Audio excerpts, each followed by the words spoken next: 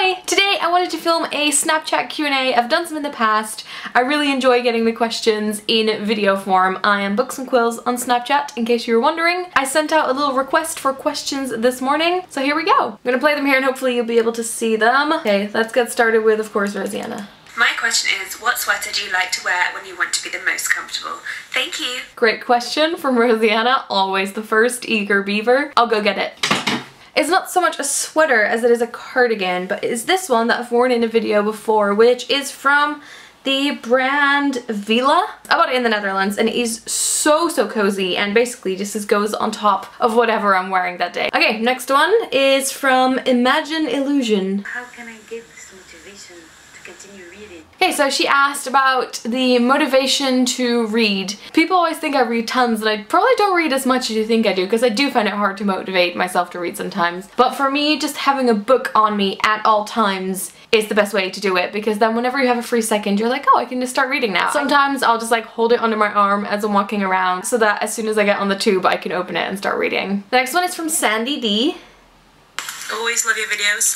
Did you ever consider working with something not book related? I know you love space and stuff, so... Yes, when I was in high school I wasn't doing YouTube yet, and I mean I wasn't even watching YouTube yet because it didn't exist yet. I'm so old. There were these career evenings where you sort of had to pick which careers you wanted to learn about, and I'm pretty sure I went to like the civil engineering one and the architect one. But thinking about it now, I probably would have ended up being like a graphic designer or something.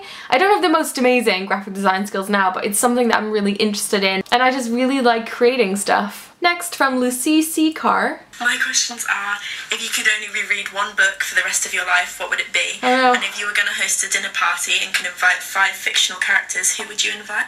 So first, one book that I can reread. I'd probably want it to be like a big epic adventure, but like something with really beautiful writing that at the same time is like a little bit sad, but will also cheer me up. It's probably going to be a toss-up between a children's book or a classic. I think I would love to reread a book like Jane Eyre, for example, all the time. But then I have a couple of really old kids books that like are just so comforting.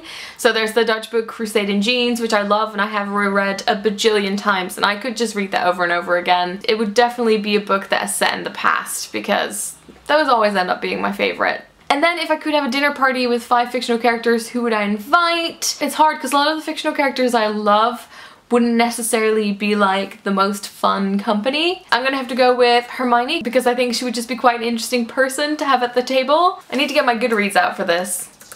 I kind of want Mark Watney there from The Martian, just for the lols. I don't know if I want to go for like quirky characters to have a really fun table, or if I just want to find some people that I'd get on with really well. I'm gonna think about this more and maybe I'll do a full video about it in the future. Let me know who you would invite to your 5 fictional person dinner party. The next one is from Avery Chris. My question is, which author is your favorite one? And also I love your videos, and greetings from Germany. Thank you, Germany. My favorite author of all time is the Dutch author Thea Beckman, just because she wrote so many books in so many different settings and so many different stories, but very often a great female character at the heart of it. Those books sort of shaped my taste and probably a lot of my world when I was younger. So she'll probably always stay one of the most important authors in my life. Next one is from Star-Crossed Mill.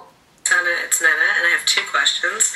What book release are you most excited for at the moment? And if you could live in any city besides London or home, where would you live? Really good questions. Okay, so book release, Isabel Greenberg from the Encyclopedia of Early Earth is bringing out a new graphic novel, and I can't remember the title, but I saw it on her blog and I am really excited for that. And then if I could live in any other city, I love the US. And I love visiting it as a tourist, but I don't know if I would want to live there. Looking at the sort of safety net the country has and the gun policy and stuff like that, I'm just not on board with it. I would probably really enjoy living in like a Scandinavian city, but I haven't visited enough of them yet to really say that. I don't like countries that are too hot. I could actually see myself living in Amsterdam. I would probably also quite enjoy living in Canada. Next is Alicia.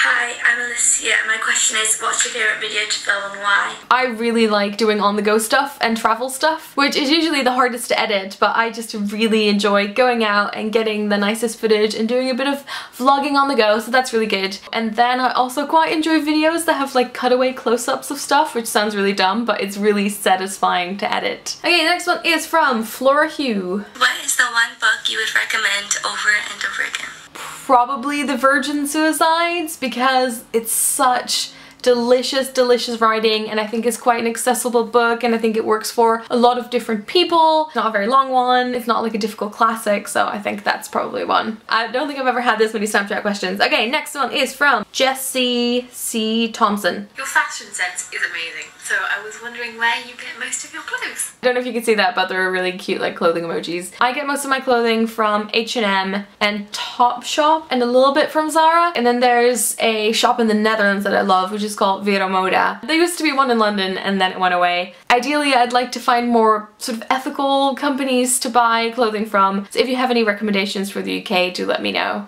Also, my full strategy is like black and white, grey, navy, burgundy, floral and stripes. That's it. Alright, next is from Emily APX. Hi, what's your favorite graphic novel and why is it your favorite? My favorite one is by an artist that I mentioned before, which is The Encyclopedia of Early Earth by Isabel Greenberg, and it's my favorite for a bunch of different reasons. First of all, it goes into mythology, which is awesome. Secondly, it really reminds me of the humor in Avatar: The Last Airbender, which seems very random, but it's like a combination of that and Kate Beaton. It just sort of combines all the best things. Next is Feisty Pants. Hi Sana, I was wondering, what tea do you like to drink when you read books? And or what bath bomb do you like to use before or after you read? I really like Tea Pig tea. They do a peppermint and licorice one that I love. I also really like rooibos, which in Dutch is pronounced rooibos, and that's how it's also spelled in English, and it always confuses me. Although I really love Lush and I do love using bath bombs, I don't take baths that often, probably like once a month. But my favorite ones are always the ones that make the bath sparkly. Okay, next there is Viva Luxury.